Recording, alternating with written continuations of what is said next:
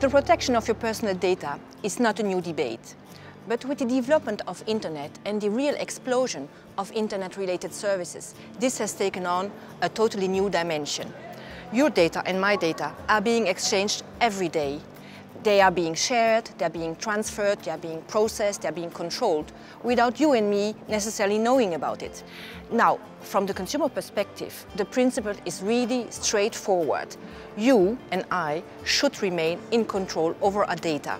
And there should be strict rules in order to know what is a personal data, who can use it, who can process it, who can control it, and how to prevent abuses and how to sanction when those abuses arrive. We very much like the European Union approach towards regulating the use of personal data. And there is one principle that is for us fundamental, and that is the principle of data minimization. That means that not more data than what is strictly necessary has to be used. So, for example, I do not need to give away my gender or my birthday just to buy a cooking book online. This is not necessary, and why should I share this with you?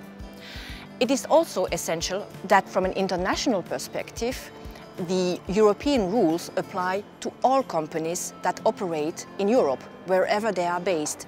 Because the digital world has become a world without borders, but it should not become a world without rules.